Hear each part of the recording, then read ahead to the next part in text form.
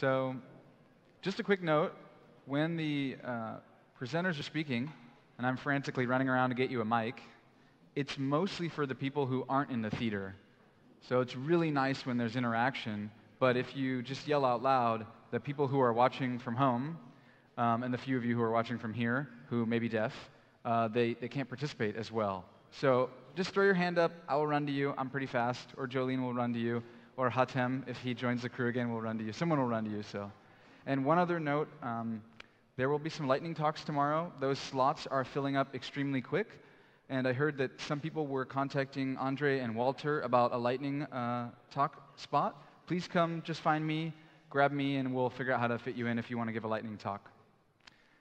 I learned for the first time today that there's a name Razvan, which is a very unique name for me, and now I'm actually surrounded by not one, but two Razvans. A third one over there. You got to use, I just got done talking about microphone. Razvans do not listen at all. All right, so at least these two don't. But anyways, I'll let Razvan introduce Razvan, and let's leave it at that. Okay. Hi, everyone. I'm Razvan. Well, you already heard of that. I supervise the collaboration between the D Foundation and University Polytechnic Bucharest, where I'm from. There are a lot of Razvans out there, so apart from me and Razvan, there's also Alex, who's also in Razvan, and kind of the kickoff for this collaboration is another Razvan that Andrei knows about. For you, it would be very easy to know me because I'm Razvan D. You may know of D, there's some sort of programming language you may be aware of. I'm hearing it's going to be the first programming language in the world in, what is about that, Andrei, 3 years, 5 years? 2 years. So in 2 years from now, D will be the number one programming language. So that's me, Razvan D. So with Andrei's help, starting from October 2016, we have 4 master students from University Polytechnic Bucharest who are actively engaged in the D community project. It's funny because Andrei is, the way this started is that Andrei is also, his alma mater is actually University Polytechnic Bucharest. He didn't have the faculty, however, nobody's perfect. He's very supportive, and with his help, we've made a lot of progress during the past 6 months with these 4 students. So this is Razvan. He's going to be talking about a compiler library. Then next it will be Lucia with the generic runtime library. Then Eddie and Alex will join them tomorrow. They are still in the beginning, but we are very happy with the way things are progressing. And I had a discussion with Andrei yesterday, and we hope to increase the team, the local community, to about 6 or 8 students next year. So we're waiting for your input, and hopefully this kind of experience as this is today may be, I know, a precedent for further collaboration between the D foundations and then universities. Thank you very much. It's been very exciting for us, and I'll let Razvan kick off the presentation. Thank you, Razvan.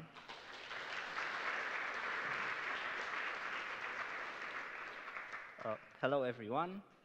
I'm going to have a presentation about the D language compiler as a library. So, language adoption depends on time to market metric. I'm guessing that's no surprise to anyone. Programmers always prefer easy to debug languages, easy to code, easy to learn, easy to everything. And the truth is that development tools greatly decrease time to market. And having a compiler library encourages tool development. The compiler is open source, so why not just hack and slash the code you need? Some cowboy coders might say. Well, let's just take a simple example and see what we have to do that. So if you want to create a simple tool to print all imports, we basically have the following options. We can either mess with the compiler code and do what we want.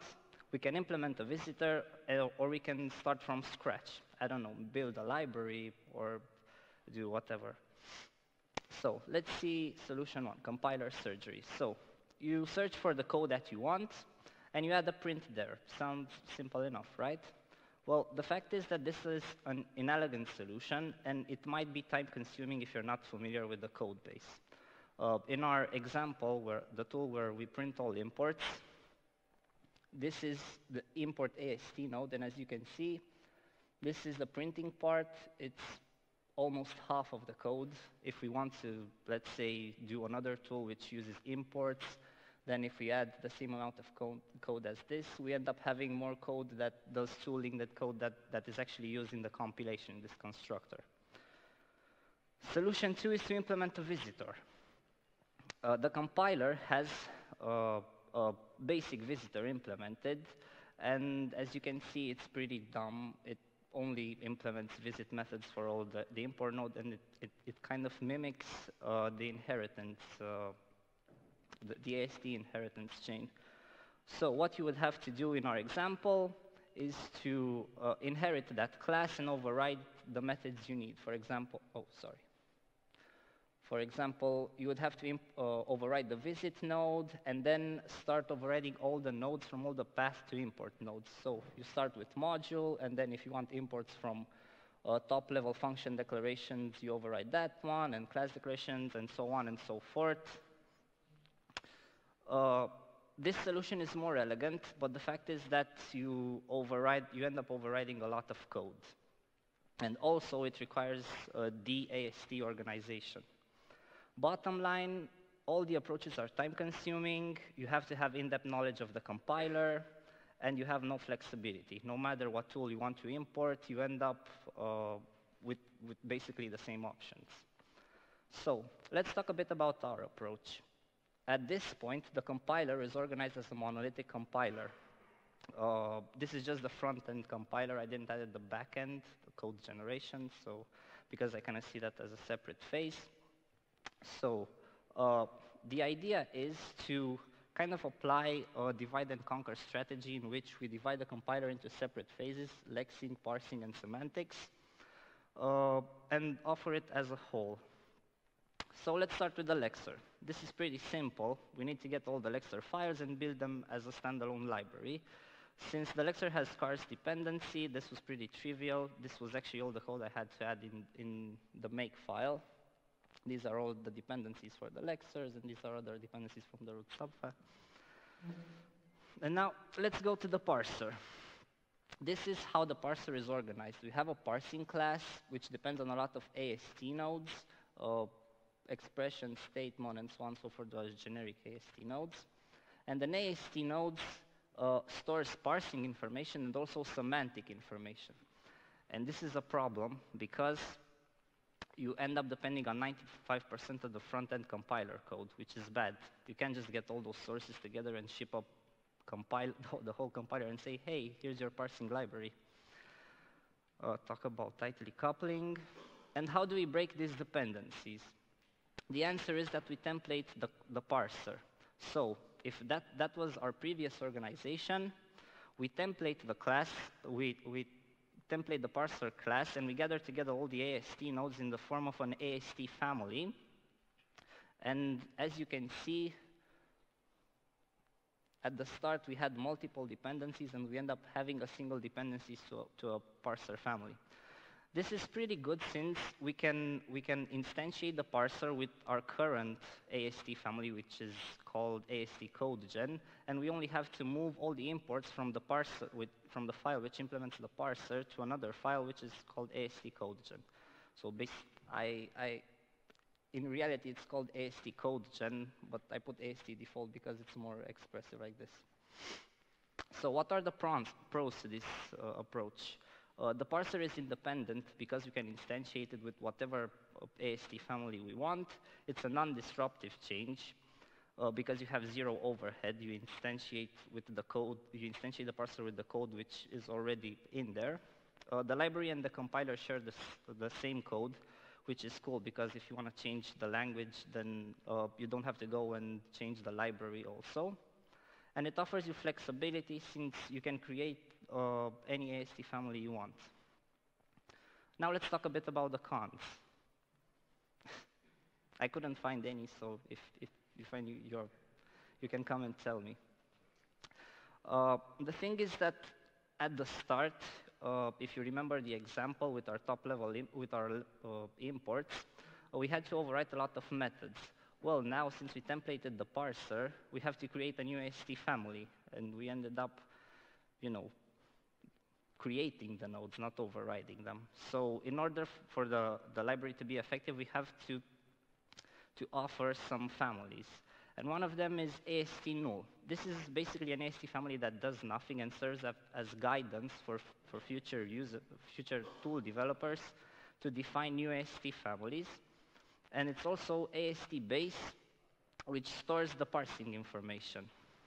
For example, AST null looks something like this, where I took a random AST node. You can see that all the arguments are templated. You don't care about the arguments. You don't do nothing. You don't store nothing. AST null, it's like parsing and throwing all the information to dev null. On the other hand, AST base defines all functions and variables and stores parsing information. And by comparison, it looks something like this. As you can see, we're storing some tokens. We're storing the statement. And in the constructor, we're storing that information. You might have noticed that we also have an accept method, which implies a visitor.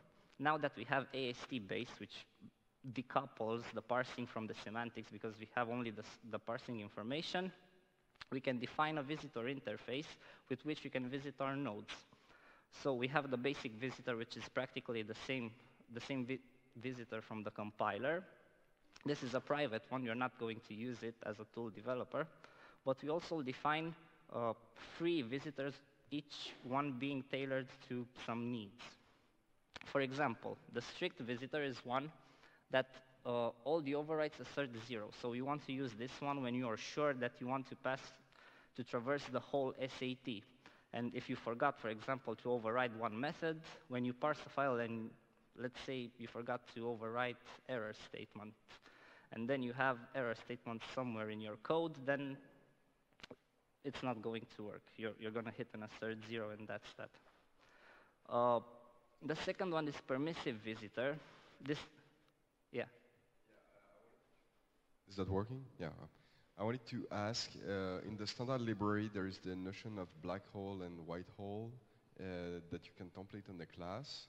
And it seems like it's doing that already or something similar.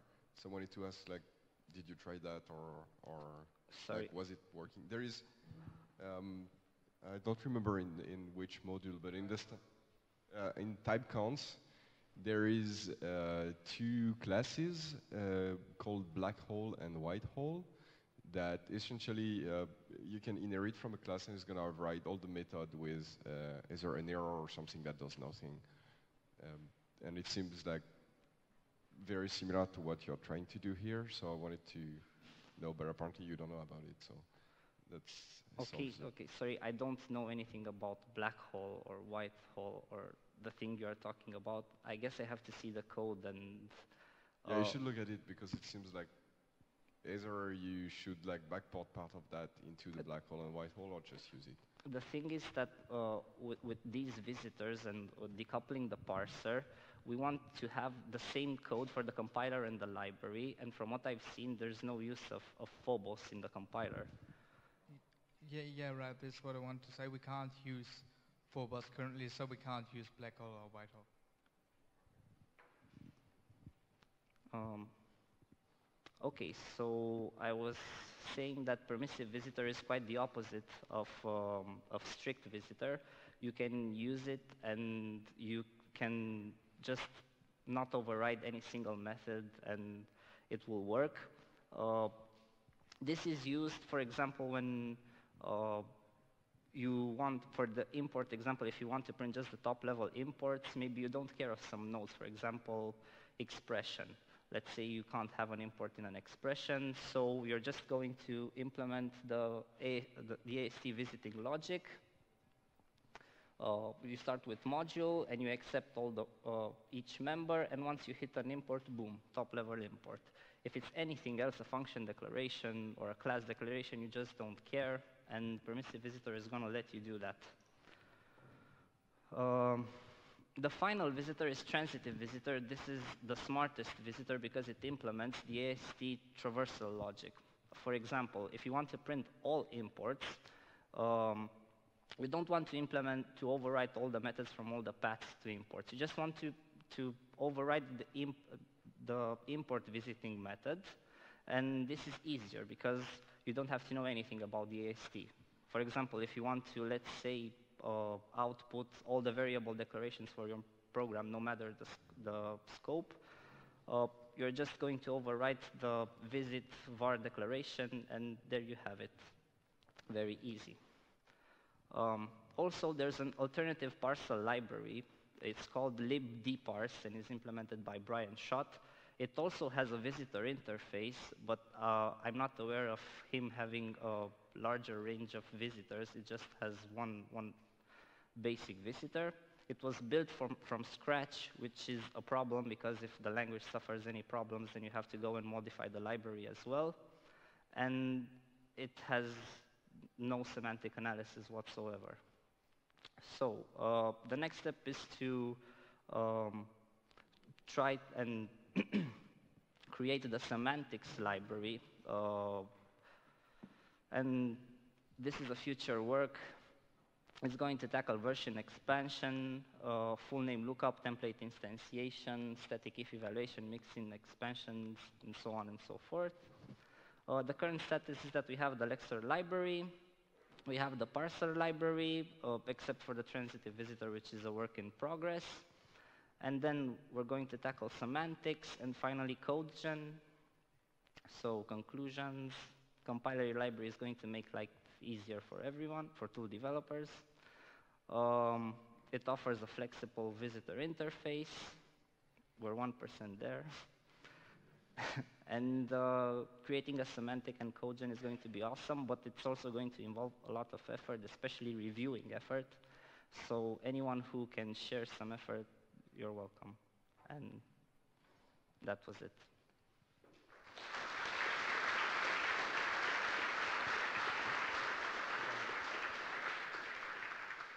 If you have any other questions. We have a question from Johan here in the back. About these visitors that you implemented, what is actually in LDC we also implement a few visitors, and what has been very useful is a recursive visitor that you can, so you override specific nodes like this transitive visitor that you have, right?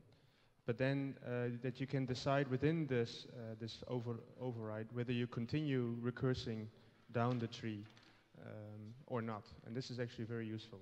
And to kind of, this ID came from Clang LLVM's visitors. You may want to have a look at them. Okay, thank you for the tip. Got a question from Stefan on the side. Okay, thanks. So actually, Johanna, we do have this thing in DMD already. It's the stoppable visitor, which will allow you to stop on a condition. And yeah, I think this transitive visitor is a really great work, and it would be great if it could take like a delegate literal, so you just can like just selectively run it on certain nodes. Yeah, I think that there's a lot of win there, and making the compiler more flexible and more manageable is a wonderful effort. If you have any problems or questions, you can always drop me an email because I work a lot of DMD and I can tell you about the internals. Okay, thank you. We have time for one more. How will this interact with, so for decompute, I've put in an extra semantic pass at the end of, so semantic 1, 2, 3, and then we've got, I've got one for that, and we'll also be adding some more for LDC. So how will that interoperate with the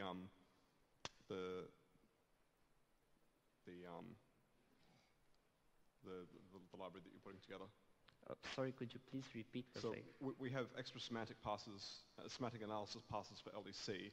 How will that interoperate with the library that you've, the separating out of the library? Well, this is just the parsing library at this point.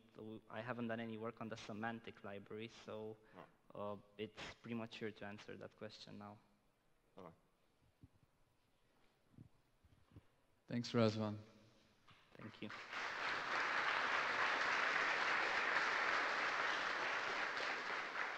We have one more short talk from someone not named Razvan, but we'll take a quick break to set that up, and then afterwards we'll have a panel from some other people also not named Razvan. See you back in 5 minutes.